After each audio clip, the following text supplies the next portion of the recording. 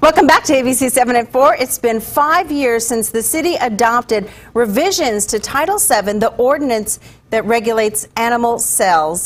Stephanie Valle has more.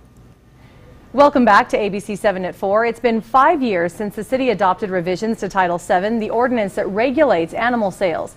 The goal was to reduce euthanizations, but it seems that other problems have cropped up since that happened. My Good Morning El Paso co-host, Stephanie Valle, is investigating those very issues and joins me now to talk about the special report that you've been working on. And so far, what is the biggest problem that they've seen? Well, Hillary, like you said, euthanasia was the biggest problem. In 2012, there were about 25,000 animals put down in El Paso County just for that year, but that number has gone down to 2015. Now it's more than 14,000 animals that were put down. But now the bigger problem that's emerged is backyard breeders. They're finding that they cannot find who these people are because they don't have the permits to sell. So what they're doing is they're going online, they're selling puppies that are underage, which is another big problem. They cannot regulate all of this, and the animals are ending up suffering because of this. So what kind of permits does the city actually require of these people who are trying to sell the puppies? Well, like I mentioned, you need to have all sorts of different permits. You have to have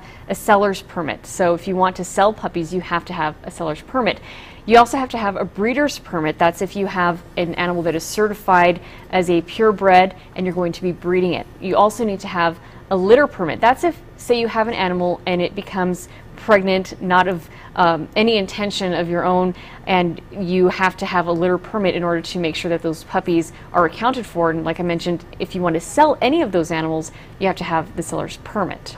And you mentioned it's really hard for them to keep track of all of these animals that are being sold, and you actually had to go undercover for this report. Yes, and this was something that I worked with Animal Services, we worked with the Humane Society. The animal has to be 8 weeks old to be sold, and we were finding people that were selling them at 6 weeks old, at 4 weeks old, and there were a lot of problems that come with that. So was it really eye-opening for you then to do this report? It was, because this is something that came about when I was just talking to a friend and a family member within the last few weeks, and I had learned that they both had found a puppy online. They bought the puppy and then later learned that it was underage, and they had a lot of issues trying to socialize, trying to make sure that they could get the proper feeding done for the animal. And it was something that I wasn't really aware of. I mean, I knew that you couldn't sell an animal that was under the 8 weeks of age, but when I talked to Betty Hoover about it just one day, I asked her, is this a problem that you see of people selling underage pets? She was so agitated because she says it's just a huge problem that has cropped up and that's so hard to regulate. So we'll see what you learned during our special report, and that airs tomorrow night right here on ABC 7 at 10. Thanks, Stephanie. Kind of fun to interview you instead of talking with you.